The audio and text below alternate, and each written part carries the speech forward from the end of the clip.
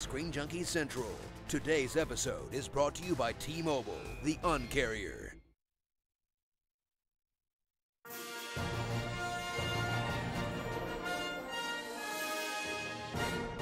High five! We're here live in San Diego. Make some noise! What's up, Screen Junkies Central? Woo! Welcome to Screen Junkies Central, a special episode of SJ Universe. I'm so excited because we have the cast of Dirk Gently here, the writers, the creators. This is going to be insane. Before we go, I just want to make sure I've told you all, if you don't know, we're having an amazing deal on Screen Junkies Plus where we have over 20 shows every week, so much content, stuff from Doug Benson, Kevin Smith, all of our friends, TV fights, so much stuff. Today and this week, you can get a deal off an annual membership, 50% off. I promise it's the best deal you're going to get. Go to ScreenJunkies.com/plus, offer code SJCentral16. Go do it. You're not going to regret it. And thank you so much for coming. This is the kind of stuff you're going to see over at Plus more and more often. How excited are you to meet these people? Oh, are there any other Douglas Adams fans in the house? I love these books. I grew up with these books. These are why I do comedy. I'm so stoked to talk to these guys. Let's just bring them out. Enough of us talking. Guys, first up, you know him. He's been in here a few times already. I love him. One of my favorite writers. It's Max Landis!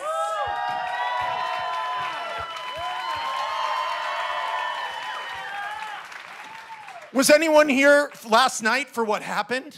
Oh, we'll talk about it. I am still riding that crack high. I was celebrating like an NBA player. He saw me. I was so drunk. I was like, I want movie fights. And girls were like, what are you talking about? Max is the creator, writer, shower, all the amazing things of Dirk Gently. We're going to talk all about it. Next up, executive producer Robert Cooper. Come on up, man. Thank you so much for joining us. Great to meet you, man. Have a seat. The man behind Stargate SG-1, Stargate Atlantis, and Stargate Universe. Come on. Next up, he's your Dirk Gently, Mr. Samuel Barnett. Woo! Ladies and gentlemen, this is Samuel Barnett's first ever Comic-Con. Next up, she plays Amanda in Dirk Gently. I'm so happy to have her, Hannah Marks. Ladies and gentlemen, this is Hannah Marks' first ever Comic-Con. Give her a warm welcome. And then she plays Farrah Black. Ladies and gentlemen, Jade Ashett. Welcome. Thanks for coming. Ladies and gentlemen, this is Jade Ashett's first ever Comic-Con. Warm round of applause, show her what we're all about. How many times has this next person been to Comic-Con? A lot. I think he was born here. Ladies and gentlemen, Elijah Wood.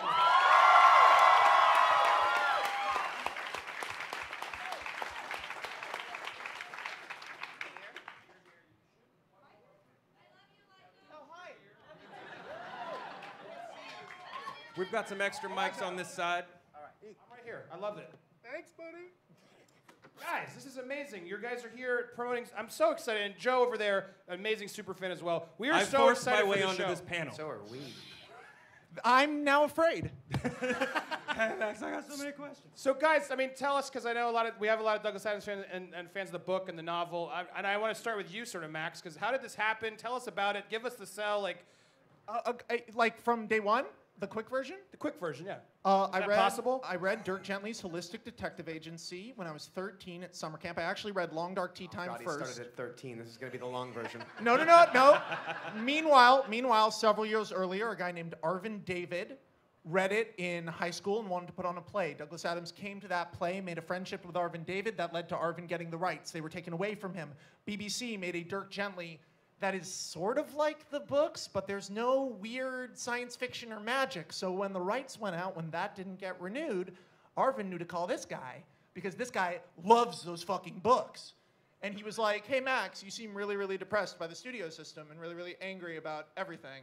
And I was like, yo, that's my brand, dog. And he was like, do you want to do a TV show? And I was like, no. He was like, do you want to do Dirk Gently as a TV show? And I was like, yes. And that's sort of where it started.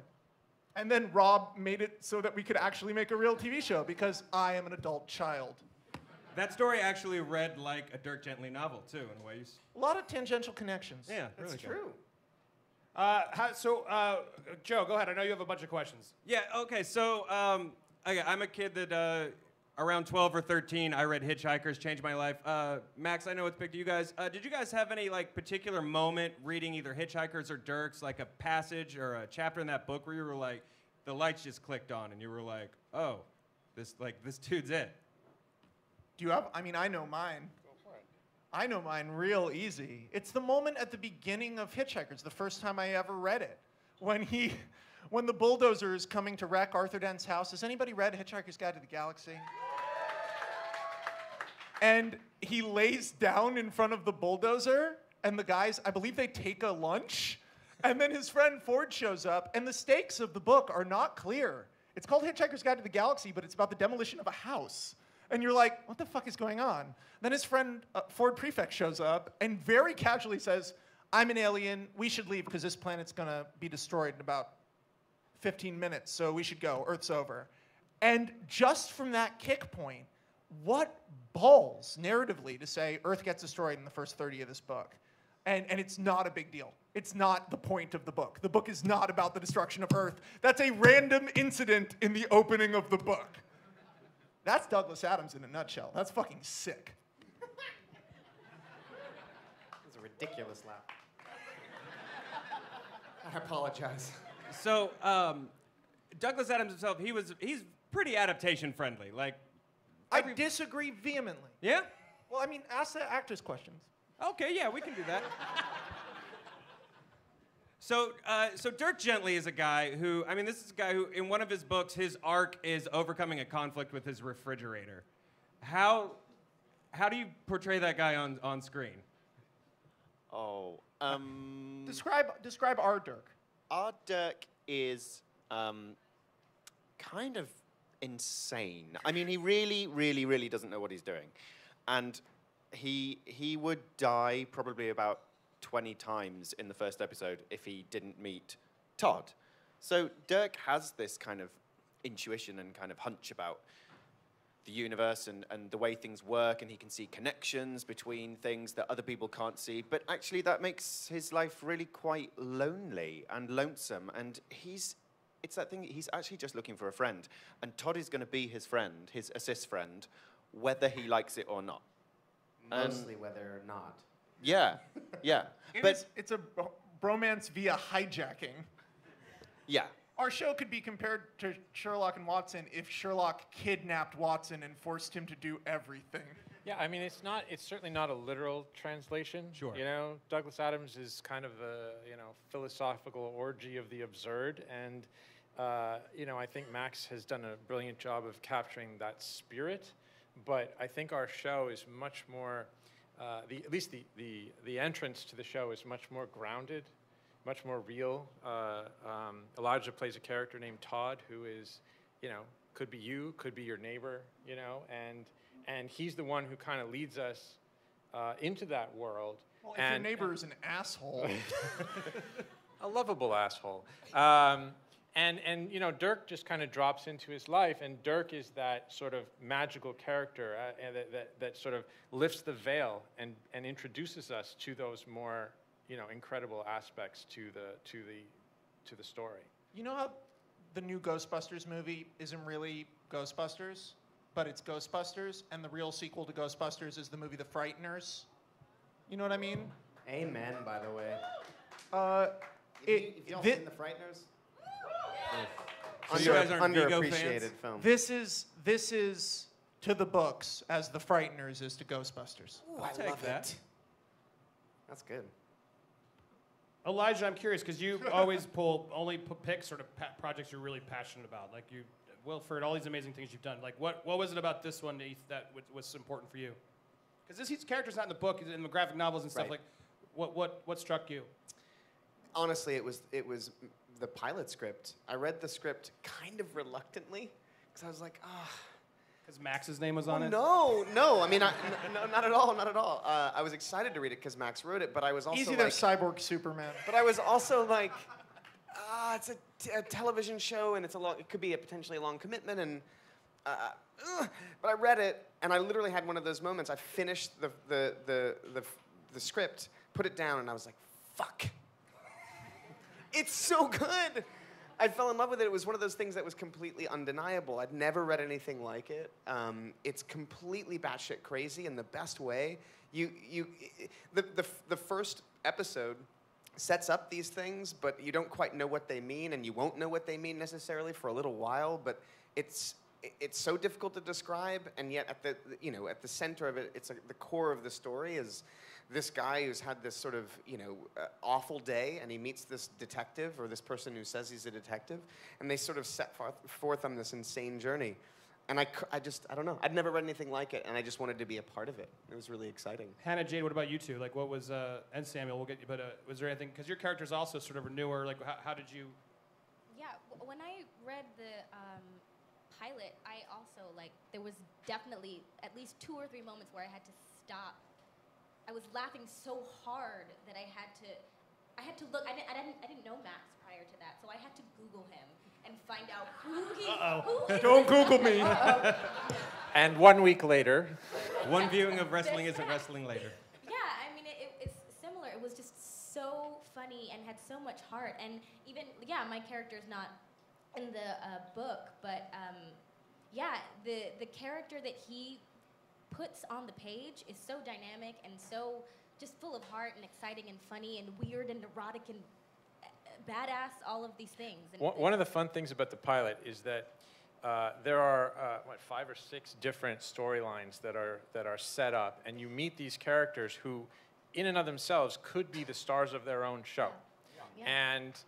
and they seem completely separate, and yet by the end of the season, they will all come together in a way that is hopefully satisfying. It's like the Big Lebowski as Game of Thrones. But like Hannah and Jade both play characters who really are kind of the stars of their own storylines. Well, for me, I get to play the drums, and I have hallucinations, and I'm agoraphobic, and I've got a lot going on. I have some friends named the Rowdy Three.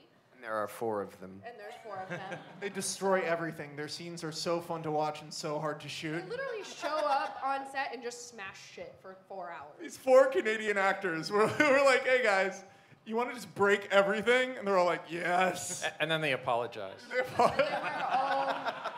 wear We're so all leather sorry. jackets. It's sick. So I figured, like, what other chance am I going to have to get to do something like this? Plus, Max wrote it, and it's incredible.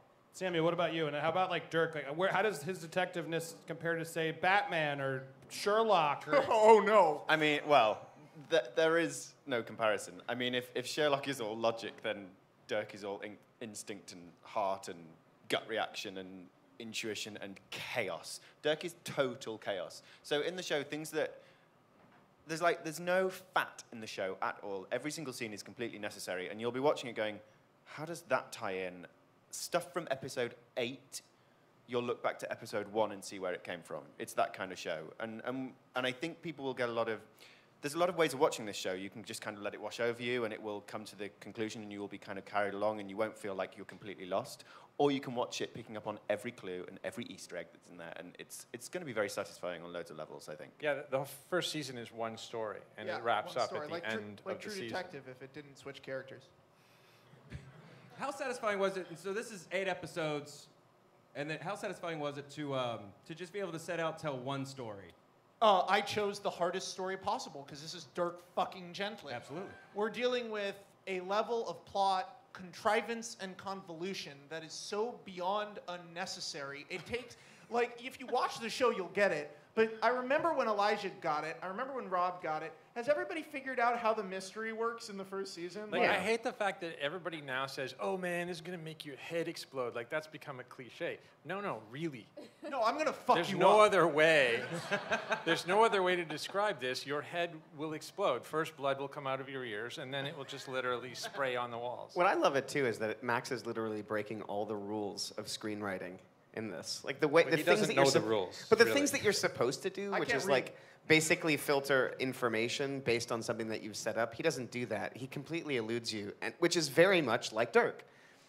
You are Dirk as a writer, and you're sort of presenting the viewers with a very unsafe and it's an untrodden ground that people are going to be constantly questioning where they are at any given time, which is you will be fantastic. in danger while you're watching. You are going to be in danger. All I care about is that you like the characters and you want to see what happens to them. Can I just say that a corgi is a lead role? Yeah, a corgi is a lead role in the show. Yeah. You guys are selling this hard. I'm very excited. Who's excited? I'm really, Max, I know we're a big fan of you. You've been helpful in our show. He crushed it on movie fights last night. He's coming back. Elijah, you have as well. Thank you. I want to see you two go head to head. Oh, You were I such just opposites. annihilated I 9 think people he in a might row last annihilate night. me. That's the only thing. I don't know if I want to go against you. You're so sweet, though. I know, might go to the audience, thumbs up, thumbs down, as to whether or not I annihilate you. But like gladiator style. But I'm so grateful you all guys came here, and thank you so much for doing this. We're so excited for the show. BBC coming up this fall, right? October 22nd, Thank BBC you. America. We love Screen Junkies. We're so psyched We to be fucking here. love Screen Junkies. We love you guys. Words not Where's swords. Alicia Malone? Thank you Is for she- watching Me, Him, Her on Netflix, brother. But also, we got to wrap you guys up, and I want to thank you guys. Let's give them a big round of applause. Thanks, y'all. Dirk Gently, thank you so much. Bye-bye. We're going to do a quick photo with them, and then, guys, stick. Thanks again to sponsor T-Mobile. With double the LTE coverage, get your Screen Junkies fix in more places. To watch our previous show, click to the left. And to view everything else from Screen Junkies Central, click to the right.